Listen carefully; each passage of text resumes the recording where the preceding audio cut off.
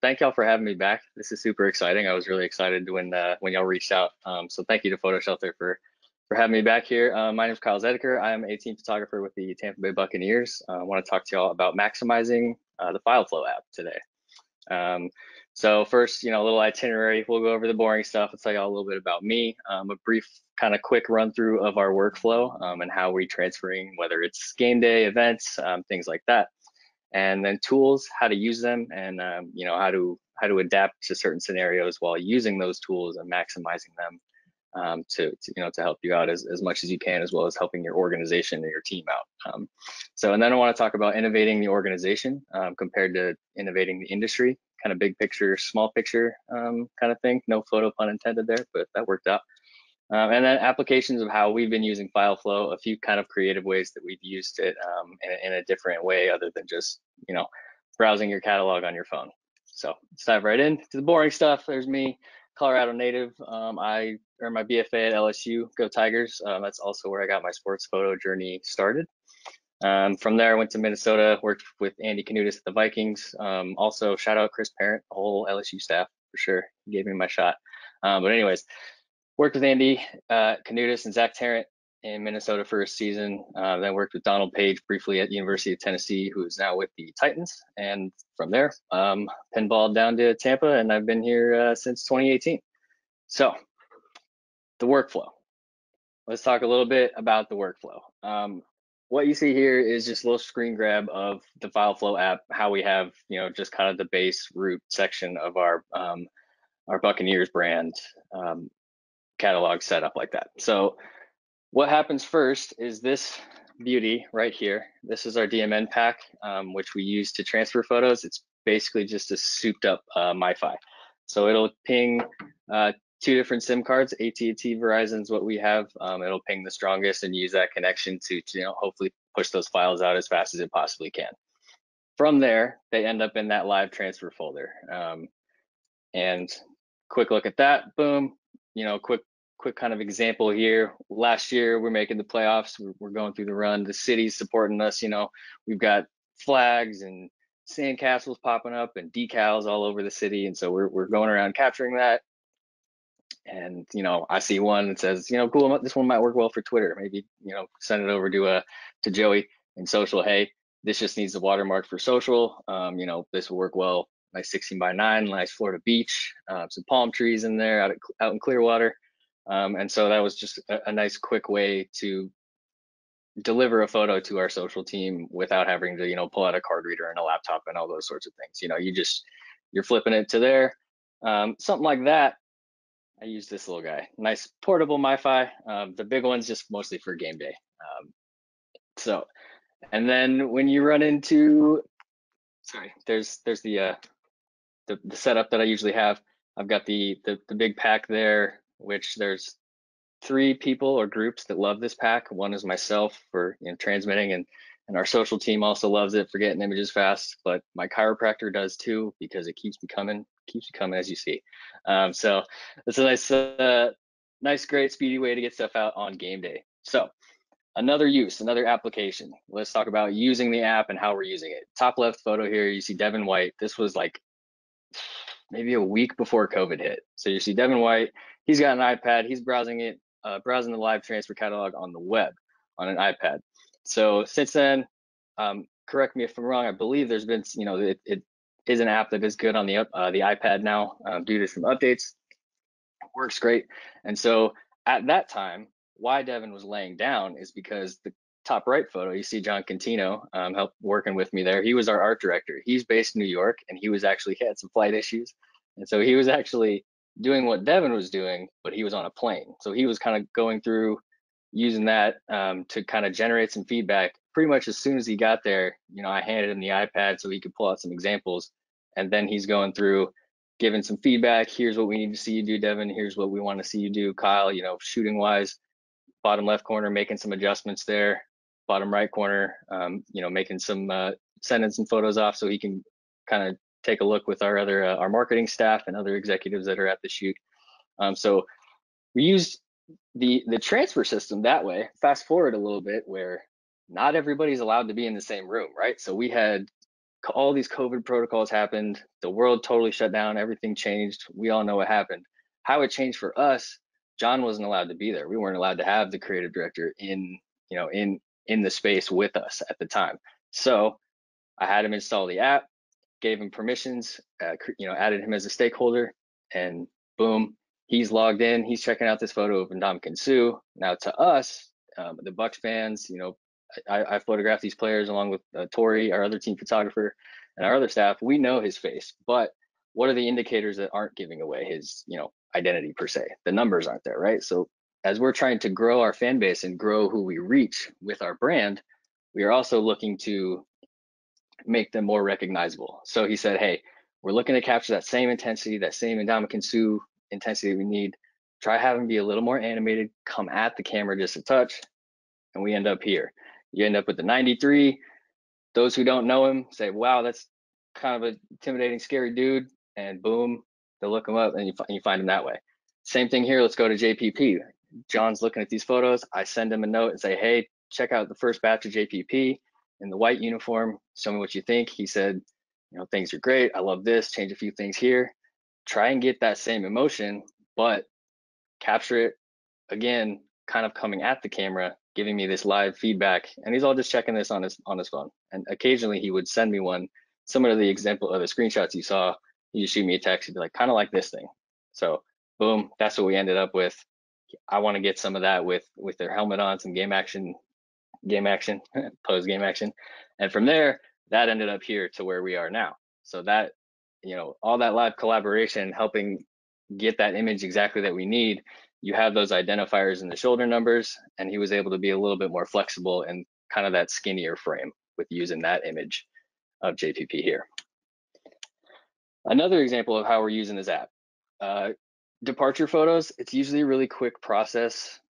Guys are going through TSA, they're getting screened, they're getting right on the plane, and they're sitting down, and pretty much once the last guy is on the plane, doors are shutting, wheels are moving up, and we're losing Wi-Fi for a little bit. So there have been times where I have transferred to that live transfer folder, and then as soon as I sit down, before I have any time to say connect to a hotspot on the plane or plug in a card reader or anything like that, I'll go through that same process and say, hey, here's pull these down to my phone, go through a few quick edits that way, and that's again similar to that example I showed. Send it off to Joey or Jill or our social staff and say, hey, all this needs is a watermark, toning is good. But the departure photos were an example where you need to work quick and kind of think quickly that way. This is the photo that I didn't say anything, but this is the photo that you were talking about beforehand. This was another great example of the app being used. Whether or not the photo was used from when me sending the app through the app, I'm not sure. We had social staff on boats all over the place, but kind of the same deal. I stuck my camera up, snapped the photo, and turned around, sent a bunch of frames off, and then just for redundancy went to my app, made a couple crops, sent them off. And so whether our social staff was sitting by their laptop or on a separate boat, like many of them were, they were able to pull that content and get it out to the fans and to all of our channels nice and quick. Another thing here, we'll work with other organizations as well. When we kind of had the Lombardi Trophy Tour last year, we took them to some Lightning games, some spots around Tampa, and we were able to also share these nice and quick to the Lightnings people in case they needed to either repost, do whatever they need to do with the images, but also incorporating their branding to our branding and that Team Tampa Bay aspect of things. So there's a couple more here. This is another example of not needing to carry a backpack with your laptop and a card reader and something like that. A mobile workstation is possible, but to have your mobile workstation just be right here, that's that can be super helpful for a lot of reasons sometimes. So that's a little bit of how we've been using the FileFlow app, and appreciate y'all tuning in. Very cool. Very cool. Always love seeing your work, Kyle. Thank you. Appreciate it. Yeah, I'm we've got glad that an awesome photo team here. Awesome team here. I'm So glad that photo myself and made it Tori and in. everybody. Yeah, for sure. Yeah, had to put it in there. That was definitely an example of like how I've been using, how we didn't need that actual workstation to get that photo out. So it was a team effort on all fronts, and the photo shelter portion was part of the team. So Honestly, it just gives me stress. But I guess if you're a professional football player, you're good at catching. I mean, you got the best, What you are got they the best dropping? arm, and then you got a boat full of tight ends and wide receivers. So we were we were set. That must have been nuts. All right, we have some questions for Cool. you. Yeah. If anybody has Excited. questions that's listening, go ahead and drop them in the live chat. We'll be asking. This one is pretty direct.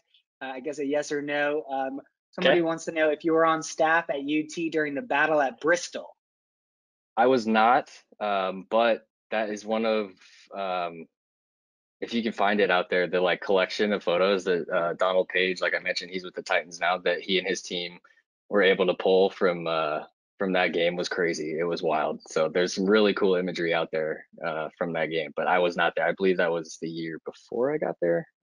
But yeah, I definitely go check think out that work if it's out there. if I'm remembering this correctly, I actually think that deep in the Photo Shelter stories blog, there's an article about that game, like years ago, Okay. like before. I think I'll try to Yeah. find it or something. But anyway, I It was a crazy scene. Yeah, definitely. I would just go check out the photos of, regardless of work that you see from there. But it was a crazy scene. yeah, yeah, definitely. There's some funny. I'm just cracking up at one of these questions. Are you allowed to make eye contact with Brady? My, he, he's great. He is great to work with. That He and his cracks me team have up. been great to work with. But it is funny getting those kind of questions. So Yeah, yeah. So another question that's coming through here, and Jeremy, feel free to jump in on any of this. You were getting a lot now. Sure. I'm still cracking up about that last one. What is the target time from shoot to social for content for the Buccaneers? Like, so I haven't, we don't have like a concrete, we're not necessarily sitting there like, oh, that was, we missed that one kind of deal. But it really depends on the gravity of the moment, right? Like so many of these things, like, say the photos of Shaq lifting the trophy at the Lightning game, those weren't necessarily like, we have to get these out like right this second, but say something closer to a touchdown or anything like that, where not only are we trying to post some stuff on, our social team is trying to use that and use some copy with it, but then our designers are also pulling that image and working them into score graphics, quarter graphics, things like that. And so there's certain other elements of the content team where the speed plays into it, but it depends on the gravity of the moment, where that target time, I guess, where we're trying to get it from camera to whichever platform its destination is. So Cool. Love to hear about the nice. speed. You kind of spoke about some gear during your session, Kyle, but we'd love to know like mhm. what's in your bag. If you can go behind the scenes a little bit, talk about what you typically have in that bag that gives your chiropractor some some Yeah, joy, then let the us know. Cairo bag, no doubt, no doubt. So I mentioned our hotspot. Oh, there's the lights turned on. Okay, great. Um, yeah, so we got the hotspot going there, and like I Just a mentioned, little plug. depending. That's a DMN Connect, right? Yeah, yeah, I saw Great. Archo giving one away. Yeah, we're giving that away today at the end of the day. Great. All right, cool. So That's that's fun. boom. There you go. Yeah, I can't enough good things about it. Not even I didn't even know that was like a thing. So this wasn't planned, but Yeah. yeah. So we're using the DMN pack. That thing transmitted through all the connectivity and traffic through a Super Bowl last year. So it's definitely a workhorse. But then you've got, say for departure, we've just got your little Verizon Wi-Fi kind of thing that we've got in there. And then in terms of the rest of that backpack, there's a few extra pockets in there, that whether that's, a prime that I'm swapping after pregame, a flash that I, pulled from using in the tunnel or something like that, but just kind of miscellaneous things that I'm using to kind of give some variety to the photos for that day. Nice. I have to ask you about the Super Bowl. How was that? How was your Yeah, experience different um, before, during, after the Super Bowl? I mean, I'm sure that's yeah. that's not something every photographer gets to experience. No, it's that was a whirlwind. The 2 weeks from the NFC Championship game to following that, and I think Tori and the rest of the photo team can attest. It was just like it was boop, here we go. It just kind of happened, and you have the moments where people from the organization that were around in 2002, and they say, stop, take a look around. You don't know when you'll be back here, kind of thing. And no matter how much you do that, I still feel like afterwards I was like, man, did I do that enough, kind of thing? But it was definitely a whirlwind of an experience, and afterwards, we had half the off season with twice the stuff to do, kind of deal. So um, maybe not half, but a shortened one. But yeah, so it brought along a lot of challenges. There was a lot of new things that we had to cover that we just hadn't shot before, and but it was all part of that ride and part of that journey from the 2020 season. So, but yeah, we're in the Bruce Arians method right now. It's all 2021. Nice. But what about like in terms of that? You talk about file flow usage or just Yeah, coordinating with your social team. Was it any different, or was it just really like a normal game? not really. I think we kind of had that hybrid. It was that weird kind of hybrid home game where it was at home, but it wasn't, a Buccaneers home game kind of thing. So it technically wasn't our stadium anymore. So, we really approached it kind of like it was, in terms of what we were pushing through content wise. We had, a much longer list and a longer list to prepare for, both outcomes afterwards. I think, but I think we approached it like not a regular game, but another game where we still just had a list, whether no matter how long that list was, we still had a list of things that we were going to try and capture and push out. And as we came across them, checked them off, and did what we could to overcome that afterwards. I know post game was definitely like an unexpected Mm. rush of photos that our photo editor was like, oh my gosh. But he was great all year, all game, and so again part of that team effort. It's on us to capture the images as well, but it's also we also need to deliver them so they can get them out to everybody else to see. So it's a nice joint effort on both parts. And your gear made it all the way through the celebrations. It did. That was my kind of my favorite thing. As I was saying, like, I've told my parents, and they were like, what's your bucket list thing? Before I even started with the Bucks, what's your bucket list thing? I was like, I want to have a sticky camera from a celebration. Like, I want to have me like cleaning it, and then the next day I was like, yeah, I gotta clean it off. Like, yes, finally, finally hit the bucket list. So it was a cool thing, but just along for the ride for more. Hopefully, we will see. Yeah, That's awesome. definitely. Good luck this season, Jeremy. Yeah, we have a question here, any kind of like pivoting to more this year. How challenging was Cool. shooting an entire COVID season with yourself being the only photographer on the field, or limiting photographer access? Yeah, it was tough, especially given the pre-port, right? We didn't just add a free agent, we added Tom Brady, we added Gronk, we added all these personalities. And so there was a lot of, storylines that we just weren't able to get, say his, a huddle in the locker room after his first win as a Buck, pregame before his first game as a Buck, things like that you just kind of wish you had. And then the infamous, pregame speech of the Super Bowl, and who knows if we would have been able to capture that. But it was very difficult in the fact that, I mean, they expanded access for the NFC Championship game, which I was very, very, very happy that Tori was able to join me on the field for that game as well as the Super Bowl, because there was just, even with two people, it's not even close to enough enough coverage down there, at least field level, because you can only do so much with the long lens from what was the operational zone.